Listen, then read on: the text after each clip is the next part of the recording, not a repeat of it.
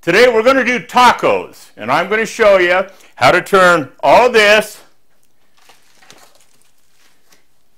into this.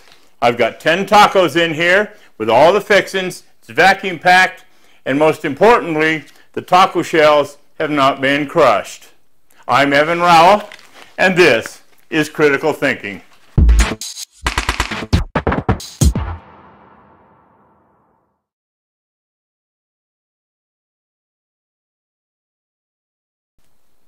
Okay, the first thing I want to do is I want to explain to you that this isn't going to be for everybody, because this is very intensive preparation, how to do tacos, okay? Now, I've done enough ingredients here to do 70 tacos and 40 tostadas, okay? But all you have to do is take what I'm doing here and cut it down to your own liking. As a matter of fact, I've already done the meat for the tacos and the tostadas and freeze-dried everything else. I've been working at this for over a month. But the problem that I had was how to put tacos, shells, into a container that I could vacuum pack without crushing the taco shells. And I've come up with an idea. You may or may not want to do it, but this is how I've chosen to do it, because we're talking about tacos here. Come on. I know people that would eat tacos 3 times a day, every day if they could. But nobody, including me, especially me, likes to open up a package of taco shells and find out that they've been crushed or they're cracked or something else like that, and you end up making taco salad.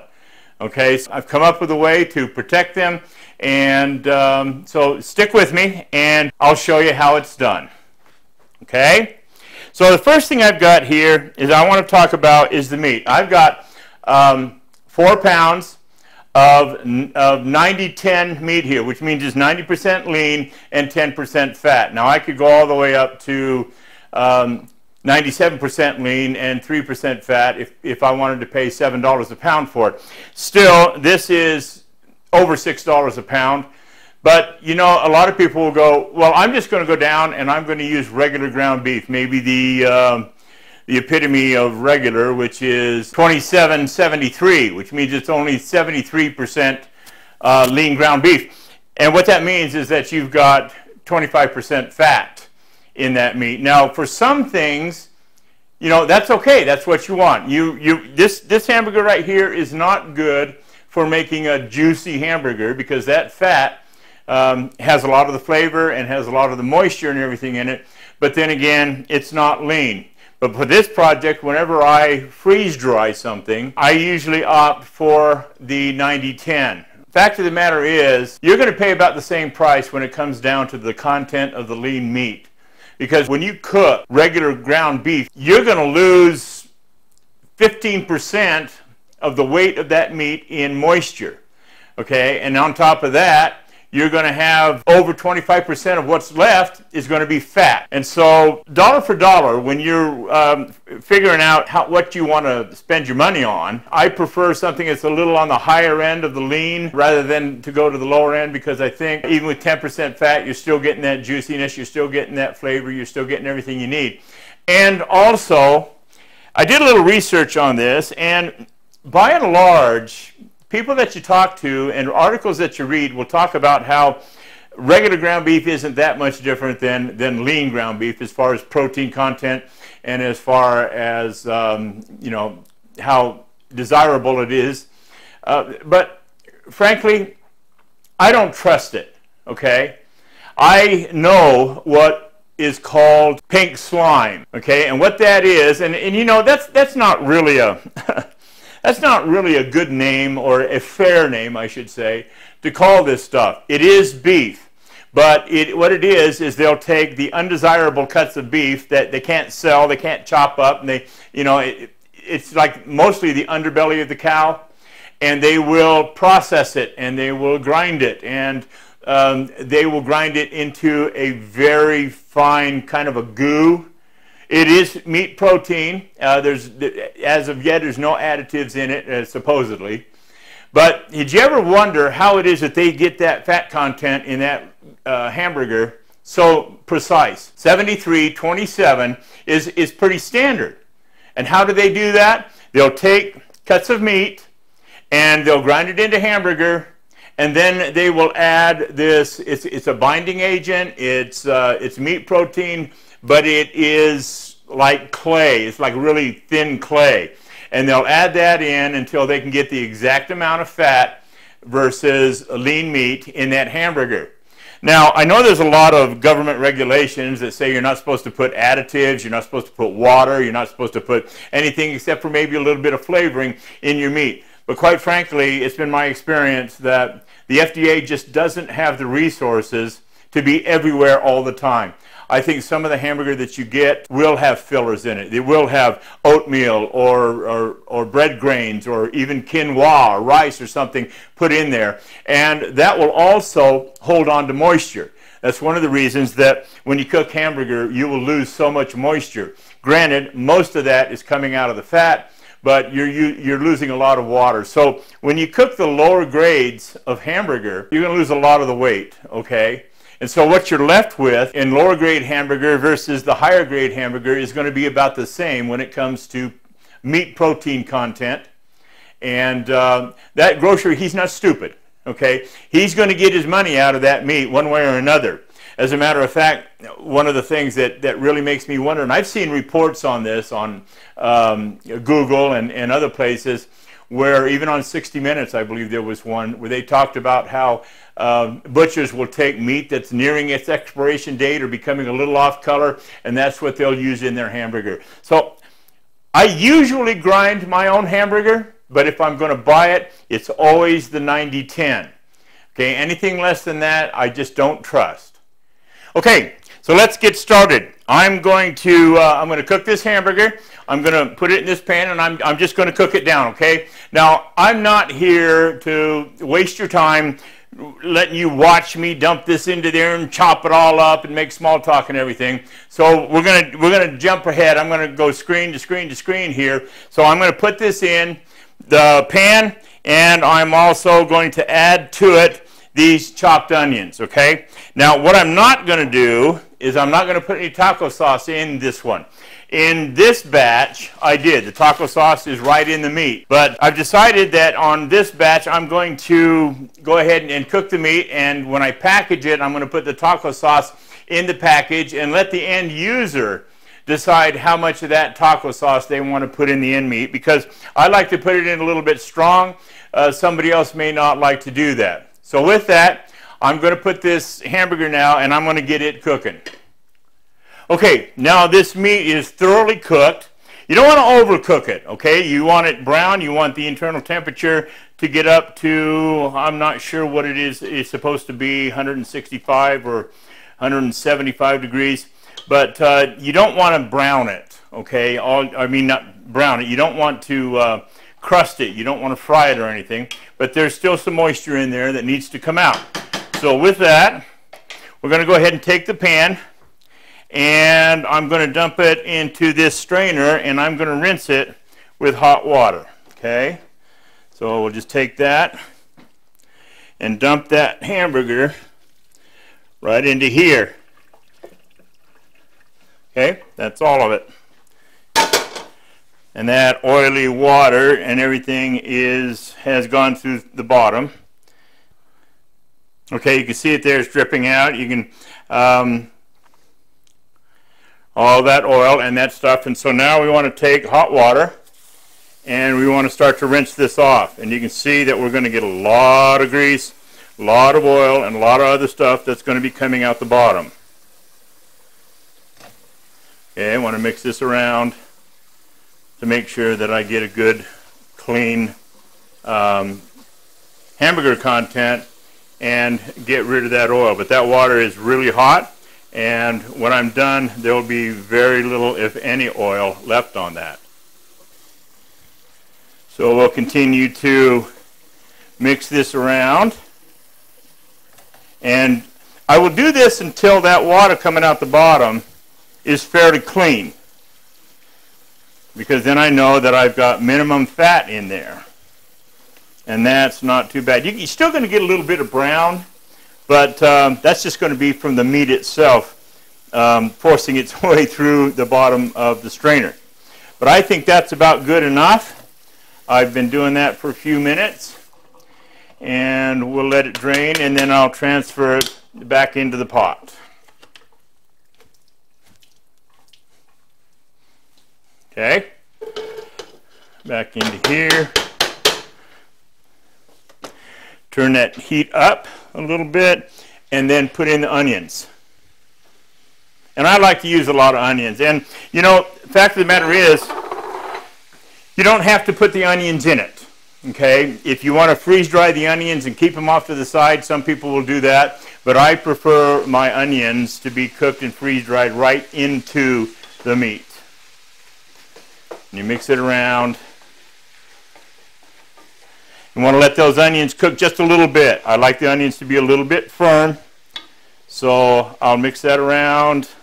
Now, at this point, I would usually take the taco seasoning mix, which I have right here, and I'd follow the instructions on the back, and I would season the meat. But I'm not going to do that this time. I did with these, but I'm not going to do that this time. I'm just going to put these packages in that Mylar bag along with everything else. So this meat right here is pretty much ready to go. Okay, now what else that I really want to do is I'm going to put a little bit of salt and pepper in it. Okay.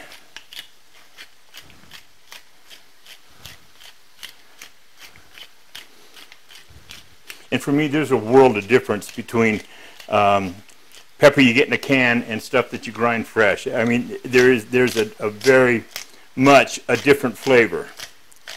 Okay.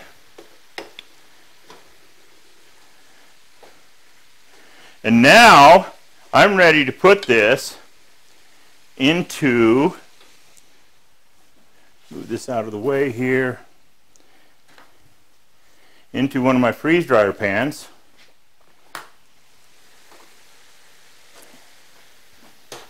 Okay, turn that off. Get a spoon and a pan, and I'm going to fill up a pan, and this is going to go right into the freezer. Now, this should fill this pan just about completely full. So give me a minute here, and I'll get this transferred.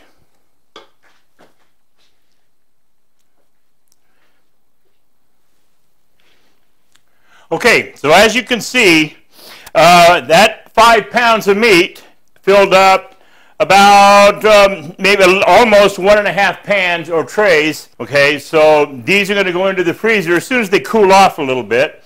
So I'm going to go ahead and I'm going to set these over here, and they're going to go into the freezer here in just a little bit. So the next thing I want to get started on is the fajita meat.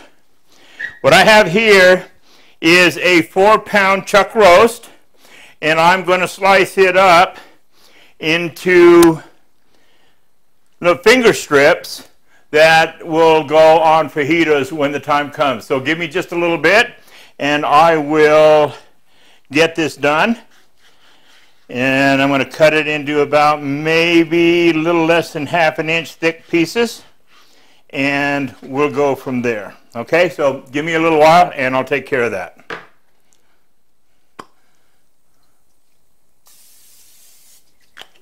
Okay, I've got this cut up into pieces good enough for fajita or a tostada, maybe 1/2 inch square, a couple inches long, and as you can see, I cut off quite a bit of the fat. So I'm going to go ahead and I'm going to transfer this into this pot. Again, I'm going to cook it just the same way that I cooked the hamburger, and I will rinse it off once it's done. So let me get to that point. There's nothing exciting about what I'm going to do between right now and getting it into the pan. I'm just going to cook the meat. Okay, I'm not going to add any onions. I'm not going to add any spices. I'm not going to add anything. Okay, so let me get to that point.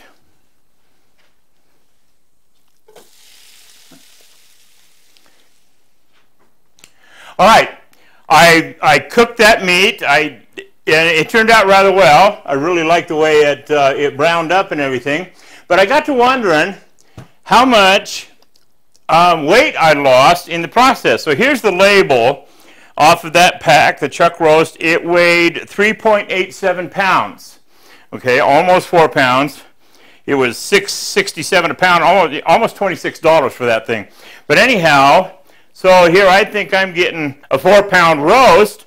And let's go ahead and take the actual measurement. First thing we'll do is, here's the fat that I cut off of it. I put it in this bag. The weight of the bag is negligible, but that fat is about 7 ounces. Okay, so we took almost a half a pound of fat off of that, so that would bring the weight down to about 3.37.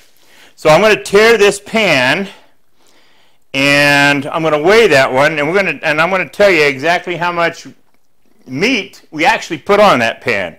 So that's teared to 0.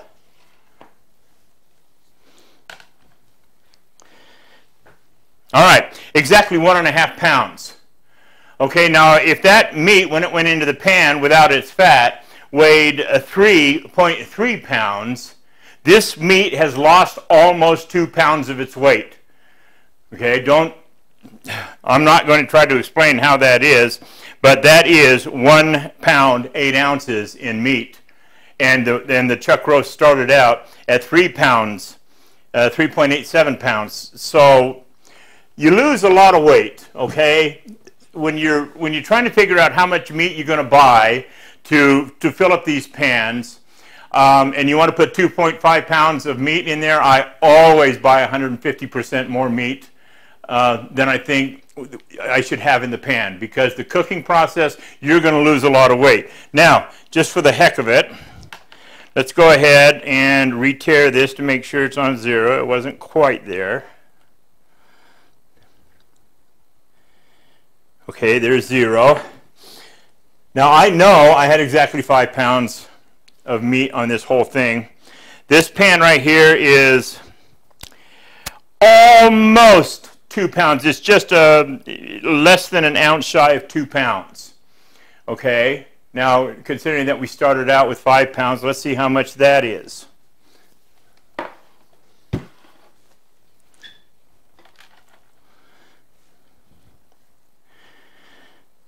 That is 2 ounces, that's 14 ounces, so that's almost 1 pound.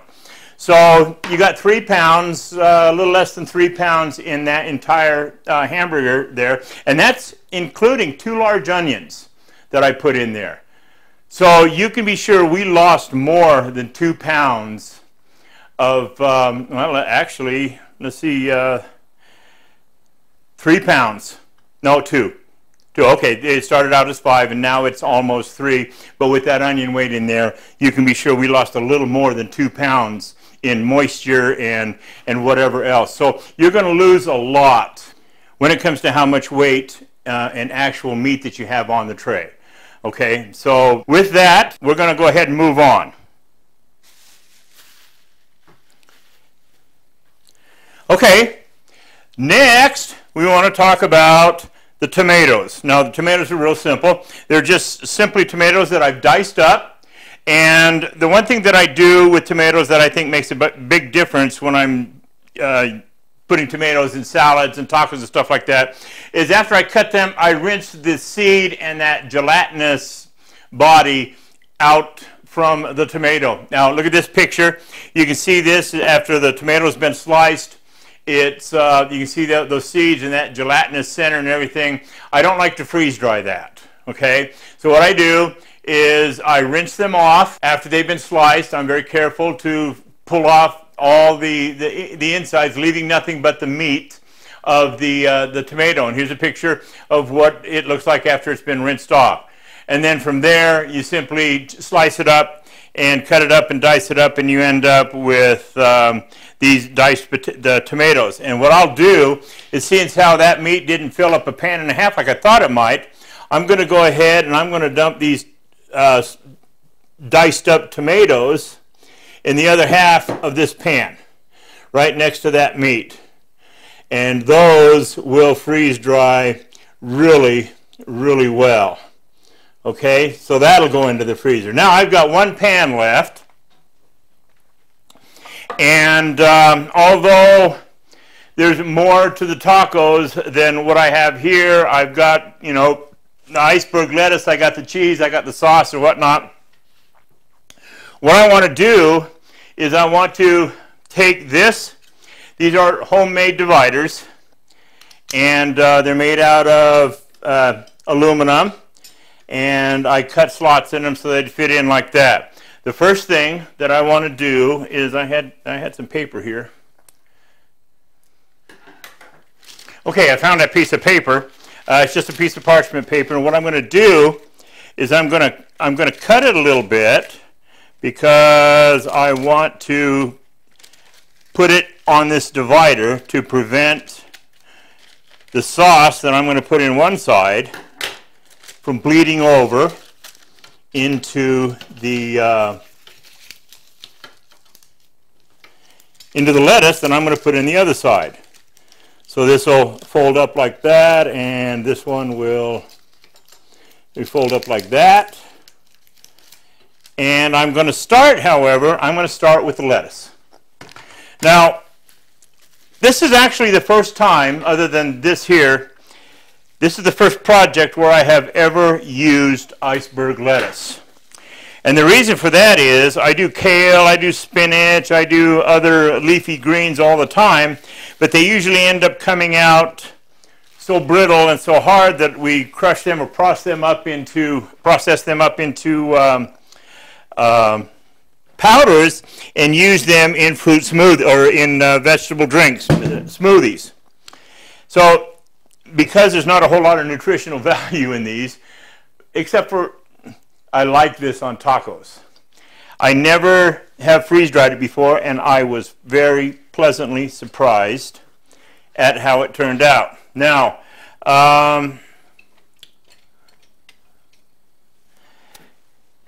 just about everybody knows how you get rid of a core in the salad. You slam it down, it breaks the core, and the core will pop out, and then you can do what you want with the salad. You don't want to do that when you're going to freeze dry the salad, because you have to cut that head up, and if it's been loosened because you slammed it down to get rid of that core, then it's going to fall apart on you. So what I do is I do get rid of the core, but I cut it out because I don't want to loosen up. There's that, and get rid of a little bit more of it right there. Okay, so now that I've got that stripped and I've got the core pulled out of it, I'm going to want to prep it for freeze drying. And what I do is I simply cut it into 3/4 inch pieces. Okay, just like that, and you can lay them into there.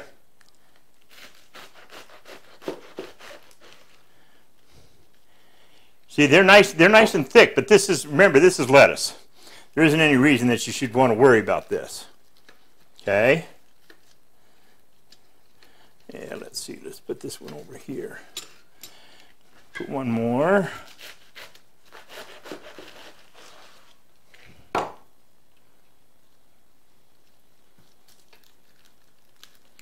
You can go ahead and press this into there. Make sure that it goes in nice and tight. And now I don't have a space in there for another full piece, so what I'm going to do is I'm going to take and I'm going to cut this one in half like this, and I'm going to set it right in here. And this should be plenty of lettuce for the number of tacos and whatever else that I need to do this little project with. Okay, that's all the lettuce you need. We'll go ahead and I'll save this. I'll use it in a sandwich or something, but that's plenty of lettuce for this project.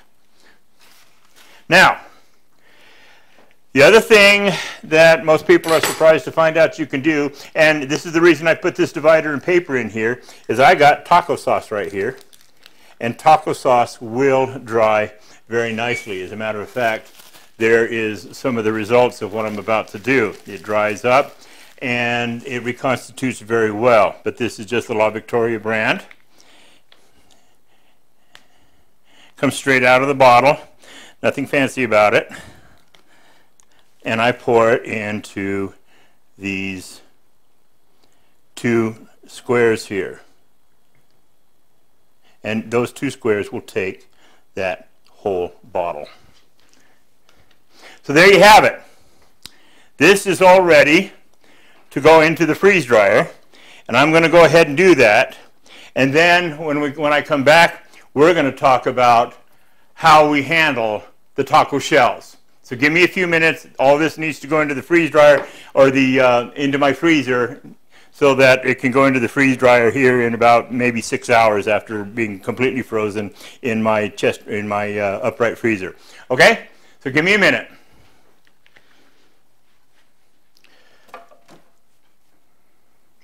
Okay, now that those 4 trays have been tucked safely into my freezer, here's where things start getting a little bit weird, okay? And what I mean by that is I have taken taco shells, and anybody that knows anything about taco shells knows that they will crack very, very easily. And considering the fact that I'm wanting to put them in a vacuum pack that is capable of crushing steel cans, you realize and recognize how careful you have to be with taco shells if you want them to remain whole. And I thought about it, and I thought about it, and I went down to Walmart and I bought some of those Rubbermaid containers. You know, they're inexpensive, and it just didn't work. Any vacuum at all, and they would crush, and you can hear it. You start to put the vacuum on there and you hear these things going crackle, snap, crackle, and pop. You just know that they're crushing. And so I was never able to achieve with any kind of plastic container the vacuum that I needed to achieve, or I wanted to achieve. Now you might say, Evan, what do you mean? Why did you feel that you needed to put a vacuum? Why don't you just not put a vacuum on it at all? Well, the reason being is, unless you're very careful, just handling a bag like this with taco shells in it rattling around in there, they're going to bust up and they're going to crack up and they're going to fall to pieces. Now, since I did this, I did think that if you used a Rubbermaid container and packed the shells in it real gingerly with paper towels or something, then you could put it in a package, a Mylar package, and then put all the other bags of ingredients in there that you need. Seal it up with a good oxygen absorber, maybe 300 cc's in a bag that size, and it would be fine as long as those taco shells or tostadas or whatever you want to use aren't able to hit up against anything and have a shock wave crack them up. And even with this idea, I had that happen, so I had to be very, very careful. As a matter of fact, here's the result of a set of taco shells that I had put in one of these, and I drew a vacuum that was a lot tighter than that, and this top here actually began to concave from both sides, and I heard it, and my heart just sank, and oh, for heaven's sakes, I just ruined them tacos. So I had to take them back out and redo them, put new tacos in there. But what I've done is I actually had somebody at work, these are the tostadas right here, I actually had somebody at work suggest this to me. And he says, Evan, you know those foam tubes that they use to make cement pillars with? They're very thin and they're very rigid, and I'm going to show you here what I'm talking about. You can buy this at any hardware store. It's usually 48 inches long. It's very thin, but it is very, very rigid. And what I did was I cut, you can see the line here, I cut 2 1/4 inch rings off of this. That ended up looking like this, or like this one right here. And then I took some 1/8 inch masonite board, and I cut out these little pieces right here. And there were 2 of them for each one of these so that they would sit on each side. And then I used a hot glue gun to glue one side on, okay? And then I put in the bottom of that, I put 4 layers of paper towels, and then I was able to put the 10 tostadas in here, and then I put this ring of paper towels around the outside of it to protect it from moving back and forth, and then I put 4 layers on top of it. Okay, push those edges down, and then I use hot glue to glue the top of this onto there, and that's what protects my tostadas. Now, and you'll notice if I shake this around, nothing's moving inside of there. Okay, my taco shells are the same way. I was able to put do the same thing, but I put 5 in there, back to back like this. So I put 5 there, 5 there, on top of that paper towel. And then because there's a kind of a valley there, I put some paper towel across that valley, and then across the top. And then when the top goes on, it gets hot glued on. And again, those tacos do not move, and they are in a hard case. That's if you do it just right, if you know just exactly how much to do it, you can put a pretty good vacuum on there without crushing your taco shells. Now, this is the way I do it because I'm kind of fanatical when it comes to freeze drying and packaging. I love a challenge, and for me, this was a challenge, and this is how I came up with it. You don't have to do this. You can put your brain to work and try to figure out your own way of being able to package taco shells and make sure that they can undergo the rigors of being tossed around or the rigors of a vacuum pack or something like that, and without cracking up. And on the tops of these, I write, of course, 10 taco shells. And then what I do is I'll put a piece, I'll take this hot glue gun, and my wife has just run off with it. But I'll put a little bit of hot glue right here and a little bit of hot glue right here. Just run right there and right there, just a dab. And then down here where I have this arrow pointing, it says, use a knife to gently pry open this corner. And I'll put a dab of hot glue right there. And then I won't put any on this side. So that when somebody uses a knife to pry open this corner, and it does pop up with a little bit of effort, not much, it will pop up, and then these two back will the lid will come right off. And then once that hot glue's on there, I set it on here, I press it down until the hot glue sets, and what I end up with, I end up being able to put these in a bag. Now, once that's done, as a matter of fact, here's for the tacos. I use the taco meat. I've got cheese. Okay, this is grated cheese. If you're going to freeze dry cheese, it has to be grated. I've got sour cream. Okay, and I have the instructions on each bag on how to reconstitute it. Plus, I'll have a full-size instruction sheet that'll take you through step by step how to do all of this. So with that, I've also got the taco sauce. I got the tomatoes, and I've got the lettuce. Now, lettuce. This was something that really surprised me. This lettuce did not come out crispy like other green vegetables will, leafy greens will. It almost came out, well, it was soft. Okay, and so I thought, wow, I had no idea that this would do this. But I took some of it and I tossed it in water to see how well it would reconstitute. I was hoping it would turn right back into its crispy, cold self. I was sure to put cold water and with, even with ice in it, and the lettuce went limp. I mean, it went absolutely soggy. Absolutely something you wouldn't want to put on a taco shell. So I did some experimentation, and what I stumbled upon was something that would bring the lettuce back to almost, not quite what you'd want to have in a tossed salad, but really well enough for a taco. And that's to take a spritzer, some cold water in a spray bottle, and then put this in a dish and spray cold water on it, and then toss it around, and spray cold water on it again and toss it around. Now, I do that for you, but I don't have enough, unfortunately, to show you. But if you'll do that, I mean, you'll know it when you toss it around till it reaches a consistency or a rehydration point to where you can pick it up and put it on a taco.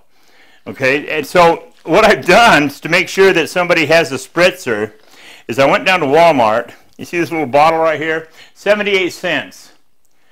So I bought a bunch of these. I bought about 11 or 12 of them, and I'm putting one in each bag of lettuce. And that way, when somebody wants to rehydrate this lettuce, they've got this inexpensive little spritzer in here they can fill with ice water.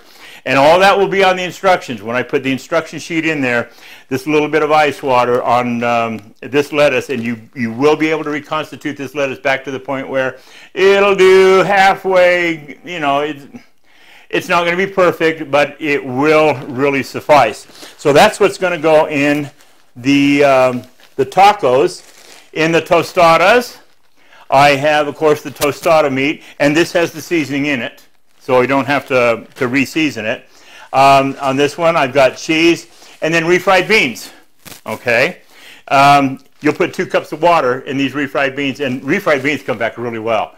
You could never tell the difference between pre-freeze-dried and after freeze-dried. Reconstituted freeze-dried beans work really, really well.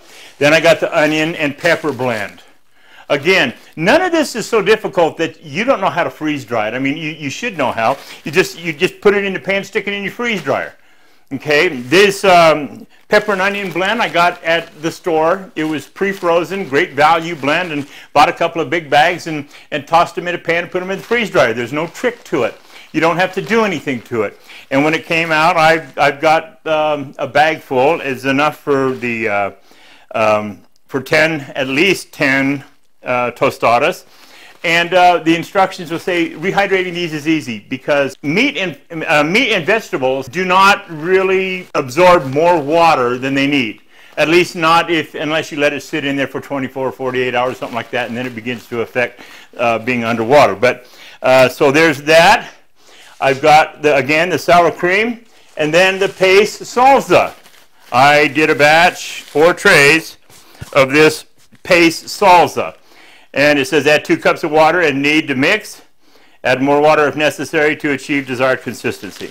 So that's what's going to go in the packages with tostada shells, okay, with this one down here. So with that, let me go get the bags set up and prepared, and I'll bring them up here, and I'll pack the bags, show you exactly how it's done. I'll go ahead and heat up the glue gun and get these tops glued on, and we'll go from there.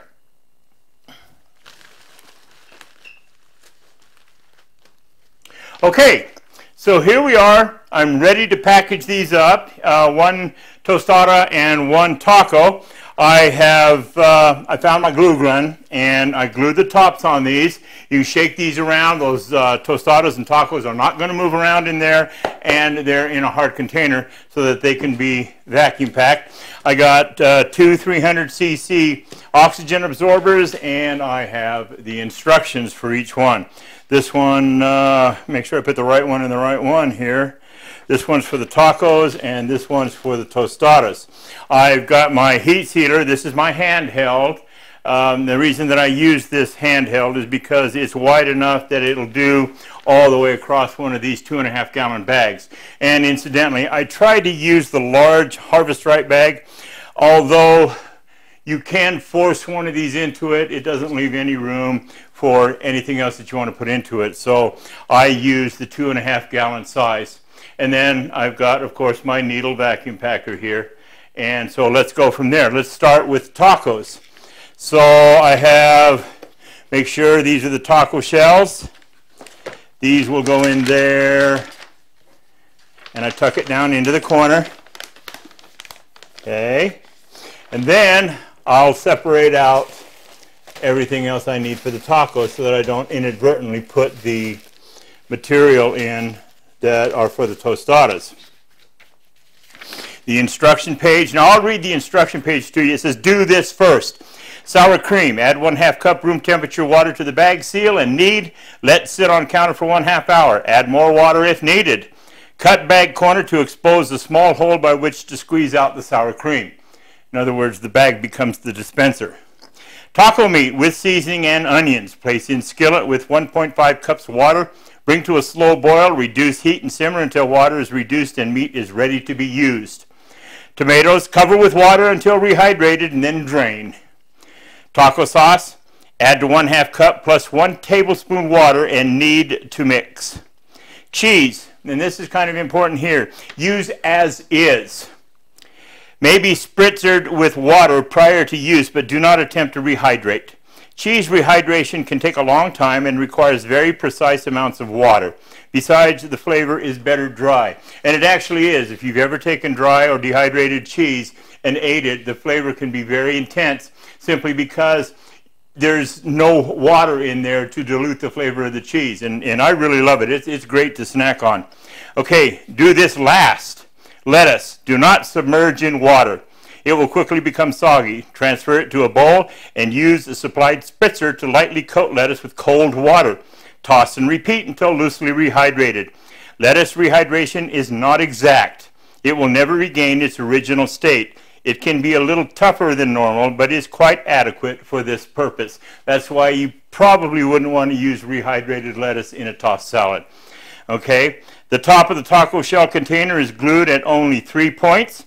Pry where indicated to release a single point and then remove the lid. And what I mean by that is it is glued right where the arrow is. It's glued at this point and this point. It's not glued on this corner. So it's easy to stick a knife under there. You can pry this glue open really easy. It'll let loose of that that cardboard or that masonite really easy, and then it'll just pop right off. Okay, so those are the instructions. Those are the next things to go in. And I set those right on top of that. And then I want the oxygen absorber. Let's see, where's my scissors go? There it is. Cut those open, take out an oxygen absorber, and put it in there right along with that. Now, the next thing I find is easiest to do is to take the sour cream, roll it up. Now, the top of the sour cream has to remain open because there are no holes in the bag. I put holes in the bag in the rest of them, and I'll put it in there right next to that taco container. The cheese, you do want to put holes in it. You want to close up the top completely, but I'll put a couple of holes in it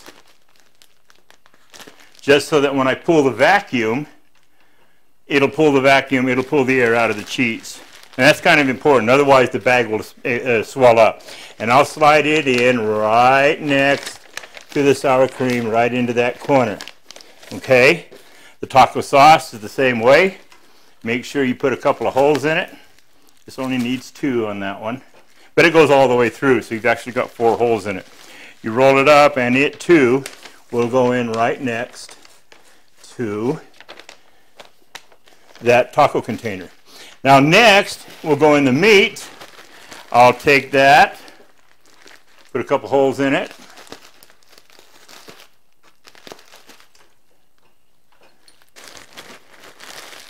Fold it up a little bit and put it in front of the container. And flatten it down a little bit, okay? The tomatoes, the same way. Come on. Couple of holes to let air out, and I'll put it right next to the meat. And then the salad, last but not least, a couple of holes in that, and I will lay that right on top of the tomatoes and the meat.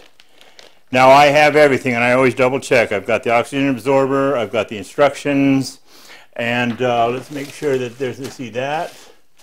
Okay, everything's in here that needs to go in there. These bags are so easy to seal because it always leaves enough room. So I'll take the heat sealer. Let me see, I'm gonna bring it around here.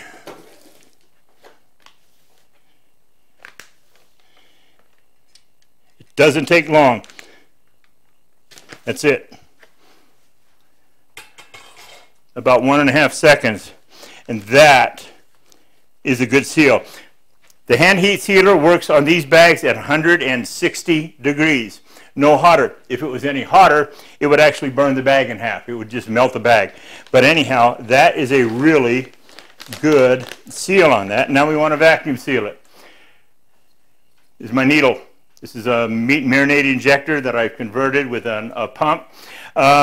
You don't actually need a pump. Recently, I've got indications from followers that they're able to, if they rig this up to a shop vac, it'll pull a vacuum through this needle. Somebody else was using a handheld Dirt Devil vacuum cleaner. Anything that'll pull a suction through this tube. And the nice thing about that is if you do that, then you don't need to have this particulate trap, because you don't have to worry about getting stuff into your vacuum pump. Okay, so with that, I'm going to take, now what you do is you just gently, right at the very corner, poke this into the bag without going through both layers. You just want it through the top layer of the bag. Okay? Put my finger over it and turn it on and watch it.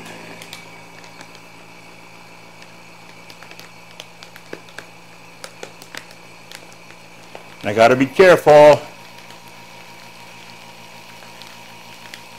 There. Now I could have gone a lot deeper vacuum on that, but then I would have crushed the taco shells, and I don't want to do that. Now with the hole here, you want to isolate that hole. I come over here, grab my sealer, and that hole is closed, and there you have it. There's 10 tacos with all the fillings. Okay, one more time. We will do the tostadas.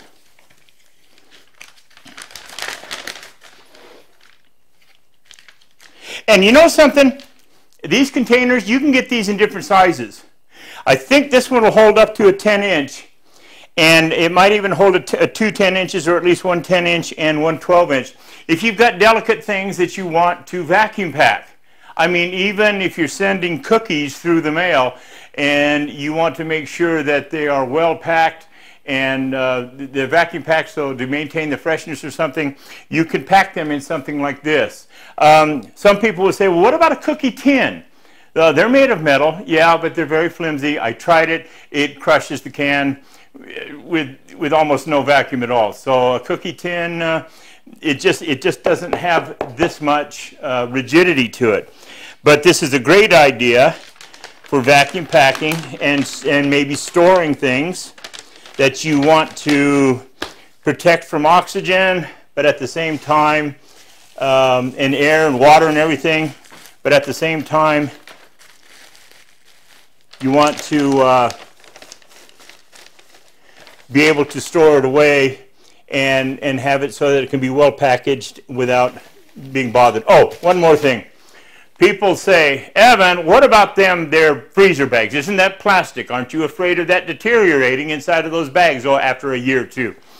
Well, I don't know of anybody that hasn't seen one of these plastic bags after having been in a dump or someplace where it is exposed to heat and sunlight that hasn't literally fallen apart. And that's very true. If these bags were going to be exposed to heat and sunlight, they would not last. But there's no heat and sunlight inside this bag. And when you think about it, what is the one thing that people are really up in arms about when it comes to landfills? What they're up in arms about is how long it takes for plastic to deteriorate once it's buried in a landfill. The last estimate that I got was 400 years. So no, these freezer bags are just fine for this purpose. You don't have to worry about these freezer bags. These freezer bags will go in there and they will last, well, they'll outlast you. They can go in there for literally 200, 300 years. It'll outlast the food. So don't worry about using plastic bags in your storage. As long as those plastic bags aren't subjected to sunlight, it's mainly sunlight, but heat combined with sunlight will also do it. Okay? So here we go. This one will go in here like this. And this one.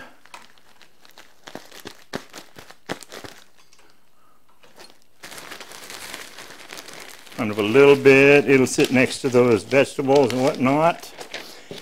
got to make sure that we put the oxygen absorber in there, and the instructions, make sure they're the correct ones. Yeah, these are for the tostadas. And then last but not least is the refried beans. Now this one I will lay flat on top of the meat. And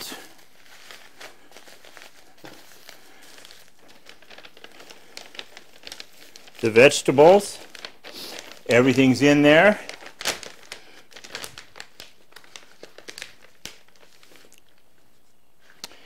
We're ready to seal.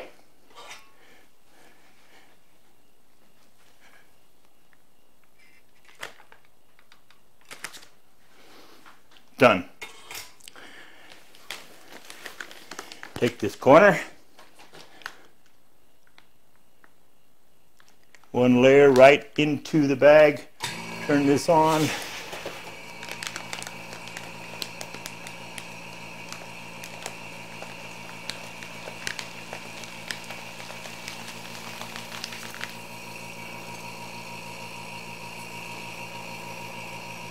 There's that.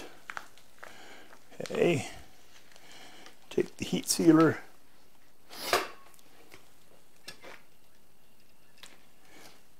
seal in front of that hole, and now that is good for 25 years, and you can be sure those tostadas in there are not damaged. So there you have it.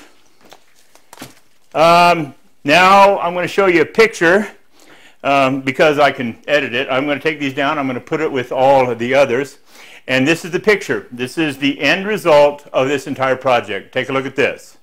What you see there is 70 tacos in 7 10 taco packages and 40 tostadas in 4 10 tostada packages. Completely sealed and completely ready for storage. They will last for a very, very long time. 25 or more years, and even beyond that when you ask yourself just what it is that is damaging food. So anyhow, I've got the stuff in the freezer there. It's going to go into the freeze dryer here probably tomorrow morning, and I will figure out something I'm going to do with it once it's done. But I hope you've enjoyed watching this video. I hope you've learned something about the difference between 90-10 meat and 73-27, and the fact that you're actually getting the same amount of, you're actually paying, basically the bottom line is you're actually paying the same amount for the red meat protein you get, and you never know what's going to be in that cheaper beef. Okay? People will tell you, manufacturers will tell you, scientists will tell you, the federal government will tell you, the Food and Drug Administration will tell you, everybody will tell you exactly what's in that meat, but I don't believe it. You can if you want. I don't believe it. I think when it comes right down to it, that meat is expensive, and if it doesn't sell, it's going to get put into they're going to make hamburger out of it, and then you don't want to take filet mignon and make hamburger out of it without increasing the fat and the fillers and the water and everything else in it so that you can recover your money, okay? They have to do it. And because of the government, they have to tell you that they don't do it. I'm not claiming anybody do it. I'm not pointing any fingers or anything. I believe it happens all the time. So I always either grind my own meat, and if it needs fillers, when I'm making a meatloaf or if I'm making a hamburger and I need to add a little fat, maybe I'll get a fattier cut of meat. But that way I do it. I know what's in it. I don't have to wonder. I know that there's no meat slime in it, which is processed undesirable cuts of meat and fat to adjust the fat content of your hamburger. Okay? So with that, I hope that you'll like and subscribe to my page.